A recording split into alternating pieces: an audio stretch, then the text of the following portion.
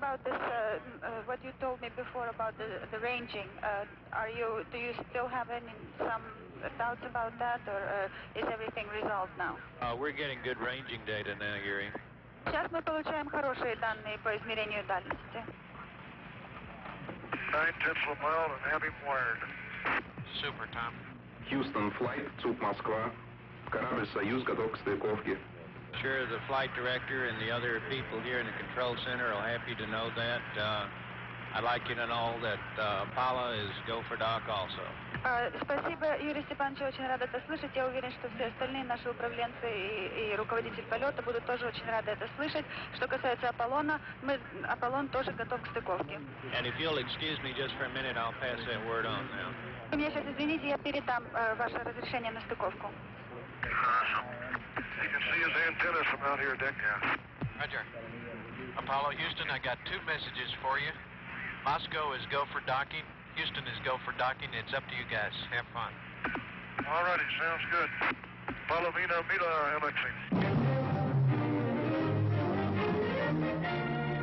Mid-July 1975. An American Apollo spacecraft and a Soviet Soyuz spacecraft prepare to join in Earth orbit, 140 miles above the Atlantic near Portugal. During their two-day joint flight, astronauts and cosmonauts transferred between spacecraft.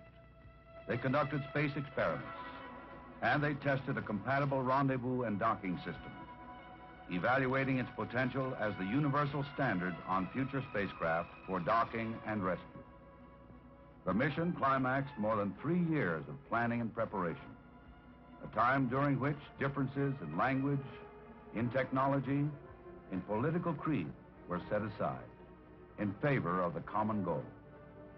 This was the mission that opened the door to international manned spaceflight, the mission that set the course for joint flights of the future. This was the mission of Apollo Soyuz.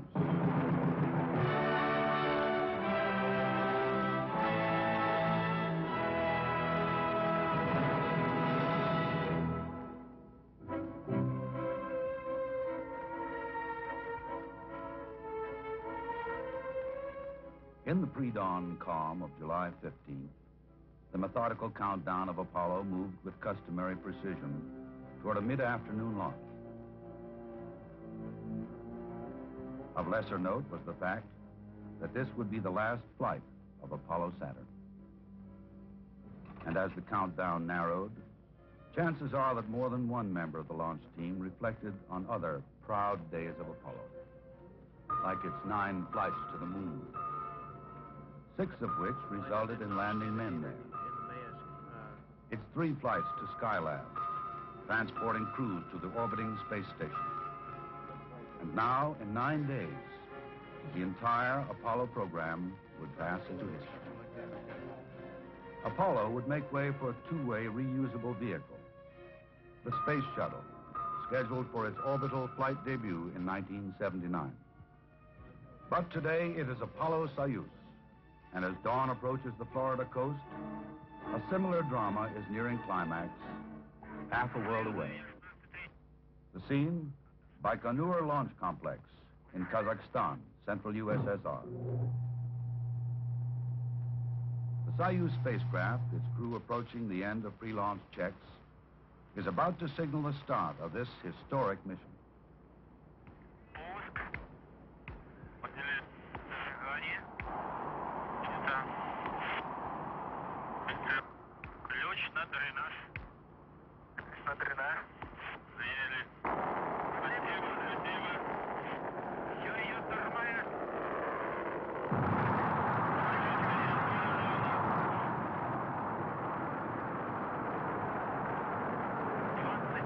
At Mission Control Moscow, flight controllers monitor Soyuz as it gathers momentum en route to orbital altitude.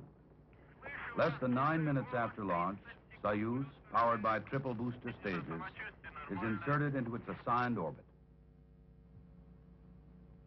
This is Apollo Saturn Launch Control.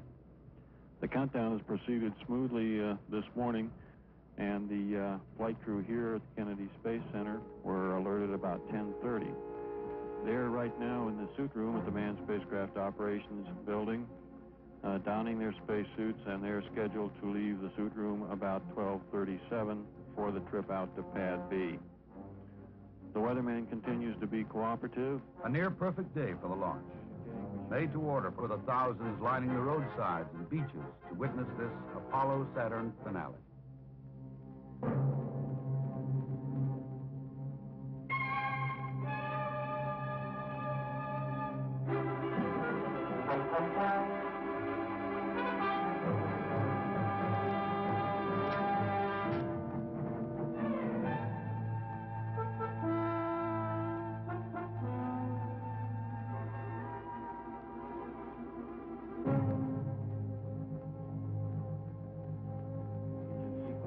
At 3.1 seconds in the countdown.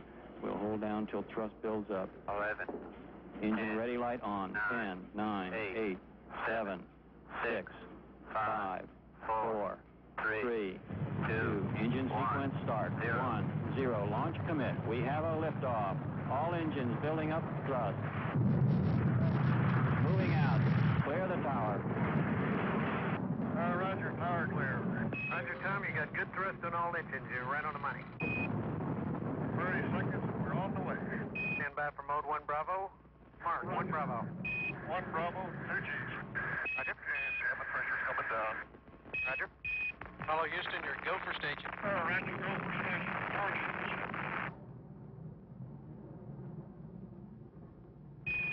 Okay, and that light is out on the 4B. We got acceleration. Roger.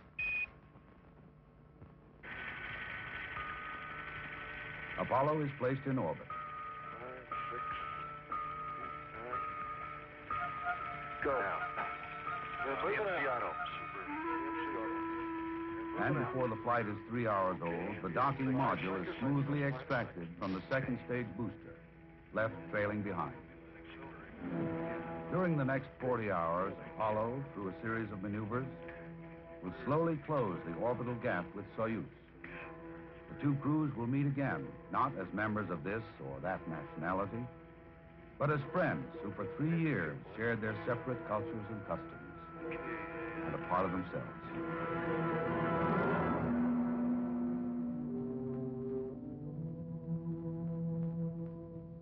In preparing for their mission, Soviet and American crews spent a good deal of time together.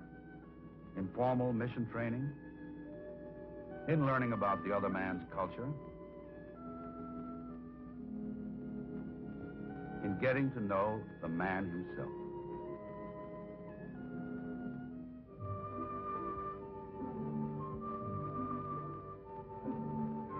In the United States, I want to visit Hollywood. Alexei Leonov, Soyuz commander. Because I want to be a movie star. Colonel in the Soviet Air Force. No, I don't want.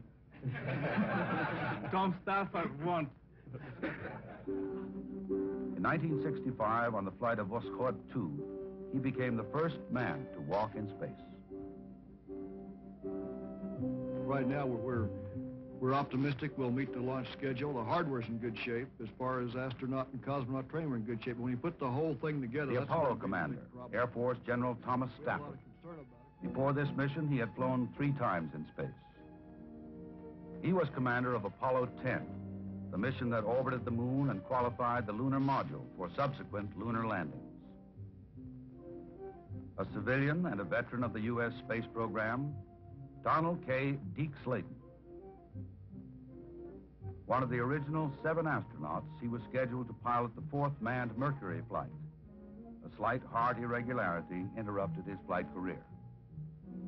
He was returned to full flight status in 1972 and assigned to Apollo Soyuz as docking module pilot. Another civilian crew member, Valery Kubasov, age 40, the Soyuz flight engineer. On Soyuz 6, he successfully performed the first welding experiments in the zero gravity of space. Rounding out the American crew, Vance Brand, civilian, aeronautical engineer, former test pilot. He's been a backup crewman on previous flights, but this was his first trip into space. He is the command module pilot. As this was a time of mission preparation, it also brought together engineering and technical specialists from both sides. Heading up the teams were Dr. Glyn Lunny, the American project director, and his Soviet counterpart, Professor Konstantin Bushuyev. Under the direction of these two, an atmosphere of cordiality and mutual respect developed that pervaded the many months of meetings and negotiations. Joint groups were assigned to 5 general areas: communications and tracking, life support and crew transfer, mission planning, control and guidance, and mechanical design.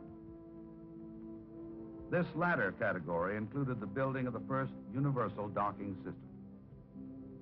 The system's development, its ultimate testing in space, constituted a specific goal of the Soviet-American space agreement signed in Moscow in 1972 by the chief executives of both nations.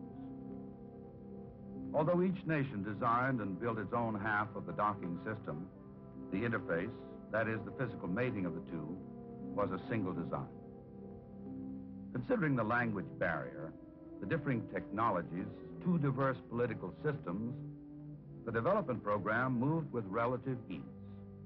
There were differences, to be sure, but none that was above negotiation and compromise. Perhaps Professor Bushuyev put those differences in the proper light. He said, "In our joint work, there has been only one contradiction. Dr. Lunny drinks black coffee, and I drink mine with cream."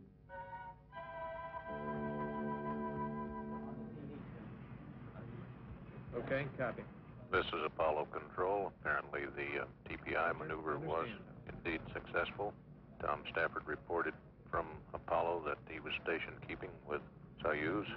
Both control centers, Moscow and Houston, have given a go for docking. Soyuz, Apollo, как слышать? I need you 5x5. Hello, Houston.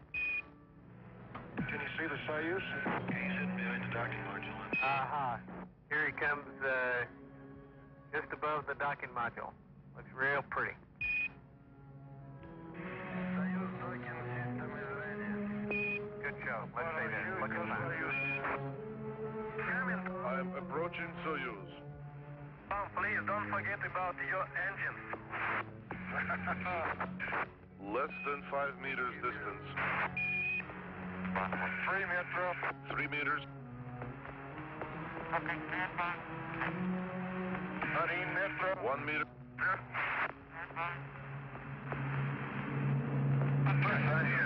Contact. Capture. We also have capture. Roger, Tom. We'll pass it on. Soyuz and Apollo are shaking hands now. Houston, Apollo. Go ahead, Tom. Говорит Professor Bushuyev, это моя. Tell Professor Bushuyev it was a soft docking. Around the world, millions watch and listen as the 2 spacecraft become one. Now they wait for the next dramatic event, the meeting of Soviet and American crews. All right, on a show. Открываю loop 3. Okay, the camera. Ha-ha! Здравствуйте. Got it? It'll stay open. Go ahead. Go ahead, Tom. Alexei. Just a moment. Okay, turn on the camera. Hit the remote. Okay. Here. Camera. Glad to see you. Here. Здравствуйте, Alexei. Очень рад видеть вас. Очень рад. Это роща день. Советский Союз, Соединенных Штатов. In the first crew transfer, astronauts Stafford and Slayton are hosted in Soyuz by cosmonauts Leonov and Keldysh. Vance Brand remains behind to monitor Apollo systems. In the name of the Soviet people and from myself personally, I am To mark the occasion, leaders of both the USSR and the United States relay their congratulations. Of the Soviet spacecraft, new possibilities are opening up for fruitful development of scientific cooperation between countries and the peoples in the interest of peace and progress of all humanity. I wish you successful completion of the planned program and a safe return to Earth. Leonid Brezhnev. The astronauts are on the line, sir. Gentlemen, let me call to express my very great admiration for your hard work, your total dedication in preparing for this first joint flight. It's taken us many years to open this door to useful cooperation in space between our two countries. And I'm confident that the day is not far off when space missions made possible by this first joint effort will be more or less commonplace. And may I say, in signing off, here's to a soft landing. Thank you very much. Thank you, Mr. President. Among ceremonies scheduled for this first day of joint flight are the exchanges of national flags by the spacecraft commanders. Later, they sign certificates of docking with the Paris-based Fédération Aéronautique Internationale, the organization that validates all aviation and spaceflight records. Finally, they sit down to dinner in space, Russian style. Right now, I've just finished some strawberries reconstituted. I'm deep eating some too. We're getting ready to eat some borscht, as you can see here.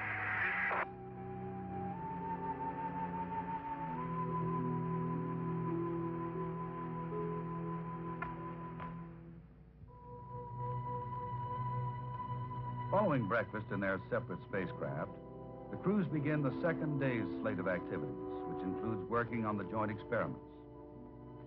An electric furnace is aboard for high-temperature testing of metal alloys and crystal material samples. One of these samples is a joint experiment. Investigators believe that uniform mixtures of metals and perfect lattice structures can be consistently achieved in materials in the non-gravity of space. In the day's first transfer, Vance Brand visits Valery Kubasov in Soyuz, and Colonel Leonov is hosted by astronauts Stafford and Slayton in Apollo. Hello, American people.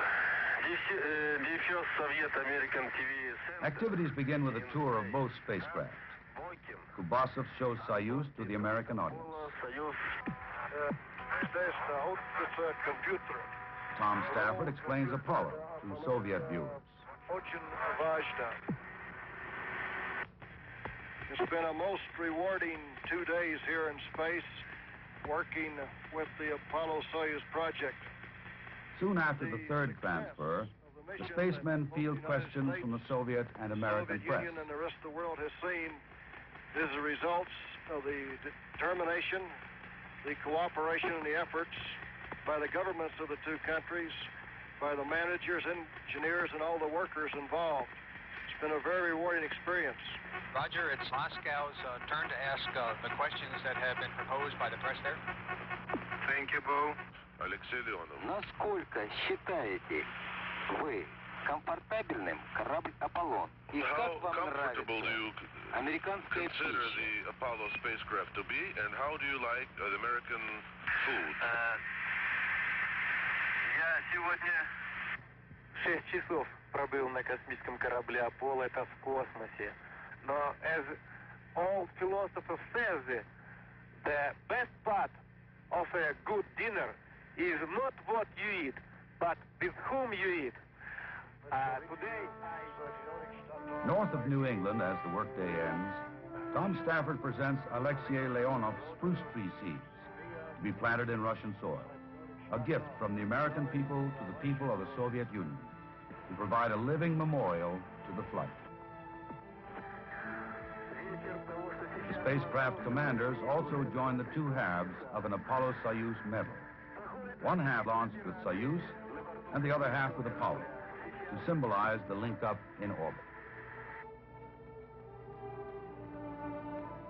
When time comes to retire to their own craft, it's das vidanya and goodbye. The joint experiments would resume the following day, but only by voice. The next face-to-face meeting would be in Moscow in September. This is Apollo Control. At acquisition here, we should have confirmation of undocking and a real-time television picture of Soyuz from Apollo as it backs away in preparation for the solar eclipse experiment. Solar eclipse occurs briefly and infrequently on Earth, giving scientists too short a time for adequate study. But with two-manned spacecraft and proper maneuvering, a solar eclipse can be simulated. Thus, with Apollo blotting out the solar disk, the Soyuz crew trained their cameras on the solar corona, recording pictures for later study.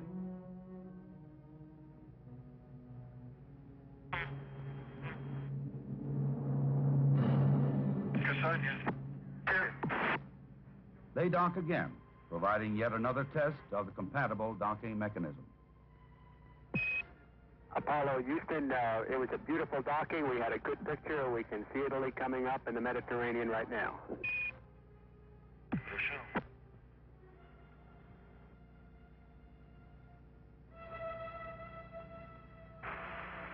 Apollo, Houston through Action. We're hearing your calls. Roger. We have docked. Everything was on time, though. After some 3 hours, the two spacecraft separate for the last time, and Apollo maneuvers into position for the final joint experiment. Ultraviolet absorption, the measurement of oxygen and nitrogen particles in the upper atmosphere.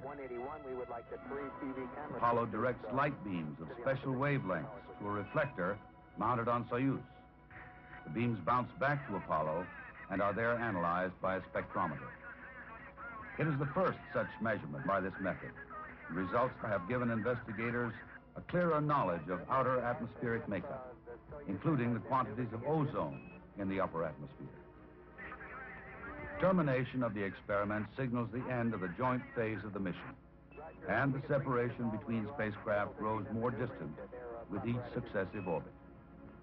Apollo will fly solo for 4 more days, but the crew of Soyuz makes ready for return to Earth. Good morning again. Jim Hartz and Alan Shepard from the Mission Control Center in Houston, Texas. Live this morning, the Soviet spacecraft is about to land in the Soviet Union. The Soyuz recovery, a focal point of media coverage, is typical of worldwide interest in the mission. Not since the first landing on the moon 6 years earlier has the Houston News Center seen this much press activity. Beneath its single striped parachute, Soyuz settles to Earth in Soviet Central Asia. Retro rockets cushion the impact. Contact. The parachute. 3 memorable years have ended. Alexei Leonov and Valery Kubasov have secured yet another place in the history of spaceflight. Apollo continues in orbit, carrying out the remainder of the 27 experiments in space sciences, life sciences, and applications. Among the less notable passengers aboard are numbers of killifish. Sealed in seawater, they are in key stages of maturity. Scientists want to pursue an earlier investigation in which fish taken into orbit on Skylab had orientation difficulties in zero gravity, while those that were hatched in orbit adapted quite well. On return to Earth, the specimens will be compared to similar stages of Earth-raised fish. Through highly refined instruments, they look out in our galaxy and beyond. A new source of radiation is found, the extreme ultraviolet, which many scientists thought would remain forever invisible. Others felt it didn't exist at all.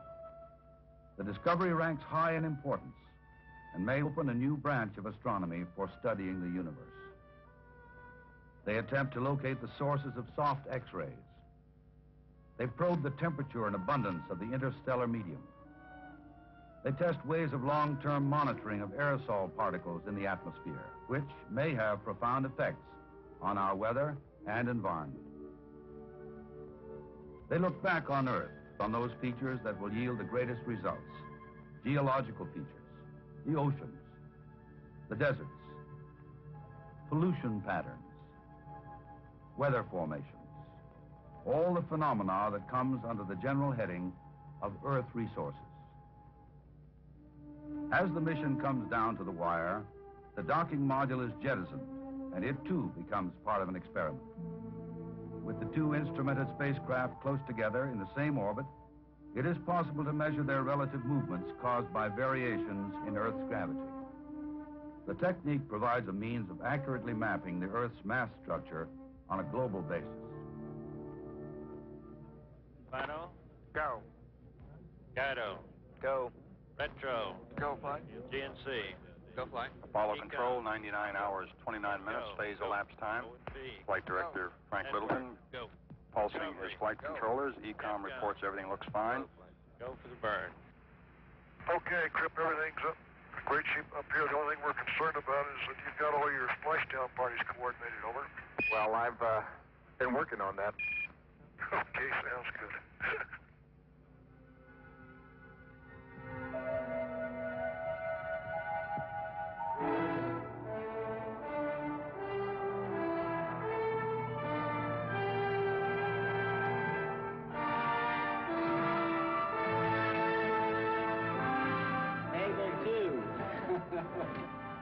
In Pacific waters west of Hawaii, Apollo reaches the end of its journey and the end of an era. Waving to the crowd, assembled here on the hangar deck of the USS New Orleans. Scott Slogan giving them a few more words of briefing about the ceremony, which will take place in just a few moments. Now they walk down a red carpet course. Thank you. I know it's customary to say that it's great to be back and we're happy to be here. We didn't know it at the time, but during re-entry, gas from the attitude thrusters had entered the command module, creating a hazard. Quick action by the crew in recognizing and correcting the problem avoided a potentially tragic incident. They were later hospitalized in Hawaii for observation and treatment. The symptom cleared in a few days, and the crew was released. The spirit and the letter of the 1972 joint agreement had been dramatically fulfilled. Hopefully it represents a prelude to the future, to a time when all mankind will share the work and the dividends of space. The space shuttle is a major step in that direction. The shuttle will transport into orbit a European development called Spacelab.